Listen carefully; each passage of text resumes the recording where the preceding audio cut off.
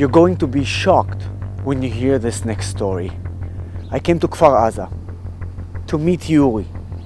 Yuri managed to escape Hamas after he was captured by the terrorists. He had 1 second to decide what to do. Take left to Gaza and be captured, or try to escape. Let's see what happens. Let's go meet him.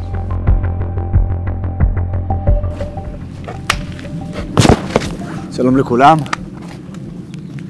You know, it's really crazy. I was in the parking lot right now. And for me, before I came here, it looked normal. Almost normal. Almost.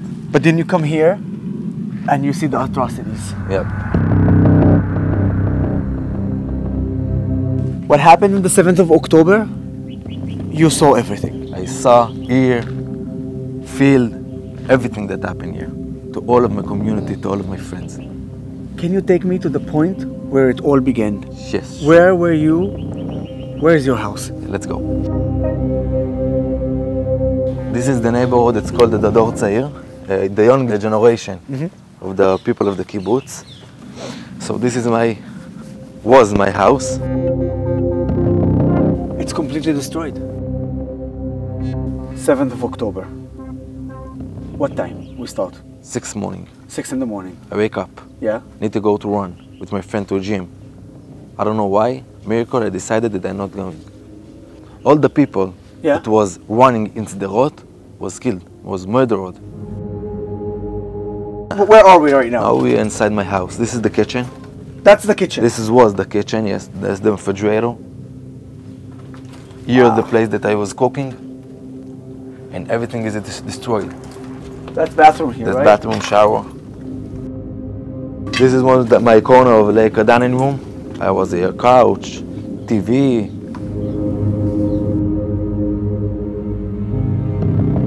Look at this. It's like... Look how many bullets I have in my door. Wow. And they shoot in my door when I was inside my bedroom. I was hear the shooting all over the place, in my door, in my window, and my friends in my neighborhood, in the street outside. I hear also civilians screaming. And this moment I was understand that they kidnap the people from our kibbutz. It's the most scary situation that I was in my life. Because it's very scary and very dangerous, so I go down below my bed. I was under the bed. It was here some basket and some couple of bags. You covered yourself. And I covered myself. I saw all of the message in the WhatsApp group. All the people they have in their house Hamas terrorists, and they screaming to help from somebody, and nobody answer and nobody coming. And I'm texting also, come to help me. And after a couple seconds, they spilled something into my house, and I starting to hear my house going on fire. I cannot breathe, and when I started to understand that I cannot breathe, I take this pillow and I take the sheets from the pillow, I wrap that, and I do a mask to myself because I cannot breathe. They throw grenades inside to my house, so the grenade broke the door, and the fire go inside to my bedroom. I decided that I'm not dying in the fire, so if the fire will go inside to my bedroom, I will jump out. I tried to open this window, and it doesn't open, and I was go out like that, and I saw 3 terrorists that was like that, and I don't have nothing, I have only a boxer, and I'm taking my hands up to show them that I'm not coming to fight with them. One put in my face Kalashnikov, another one, where are you standing now with a knife, big knife, doing like that with the hand and screaming at me. After one moment, they just push me out from the windows, like this, down to the ground. They just pushing me in a brutalic way. Did they hit you? They just pushing me to here. They screaming between themselves. I think that was that they talk about what to do with me, and then they understand that they decided that they kidnapped me. They just take me like that with the hands and pushing me like in a very fast way. In this moment, they understand that I don't doing nothing, so they go back to my neighborhood to continue killing. He taken me in my hand here. One Like hand, this? yes, one hand like that, and another, and the other one hand, he was I have a shovel. Shovel. Yes, I'm understood in this moment that if he taking me outside of the border, I'm going to be kidnapped. So this is the moment that I understand that I don't have a chance. 90% that they will kill me when I'm trying to do something, but I have maybe 10% that I will succeed. Surviving. Yes, of surviving. Okay. So I what take in my hand, doing like that, and start running. You're barefoot. Yeah, You don't have shoes on. nothing, You have only your underwear. only. And you're running like crazy. Yeah. He start to run after me and start to yell to the terrorist with the gun to come shoot me. He understand and think that he don't have a chance to catch me because I run, like you said, I run of For my your life. Yep.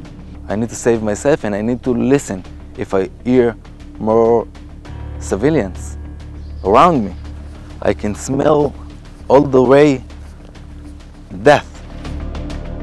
This is the situation. Like in any moment, I can be the next one. Any moment, they can shoot me.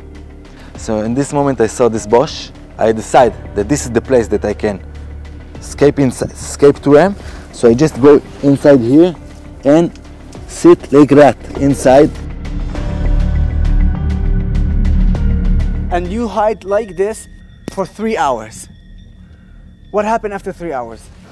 So after 3 hours, I go out like that with my hands because I hear Hebrew from this corner. So I was going just like that and I'm yelling to them, "Hey, Tzava, that I'm Jew, soldier," and they almost shoot me. They didn't understand what I'm doing in the middle of the kibbutz. Naked. Yeah, because they saw me with underwear, so they understand at this moment that I'm not coming to do nothing. And then I tell them that I have a friend that live upstairs, and I tell them, take me up. I will stay with them in the safe room. So 3 soldiers going with guns, cleaning the building. I'm in the middle, and 2 more behind me, going like that. Like you see here, they close it, but everything was glass broken here. The door was open. Like you see in the wall. Look at you the see bullets. everything here with a lot of them. Look inside the houses. They managed to put you in the safe room with your friend. Yep. And they went back to fight. Yep. And all that time you hear everything. Everything. 8 p.m. when the soldier come to this building and they knock on the door, they talk with us in Hebrew. So we understood that this soldier of us, but it's only the beginning, because between 8 p.m. to 8 in the morning, they was shooting all over the place, and they was take people downstairs to our apartment to be together. In 8 a.m. they telling us 5 minutes we going out from the kibbutz. That's more than 24 hours, no? Almost That's 26. 6 a.m. to 8 a.m. Yes. And the moment that I will feel safety outside of the kibbutz, I call to my brother and I start to cry on the phone. And I tell them one thing, I'm alive.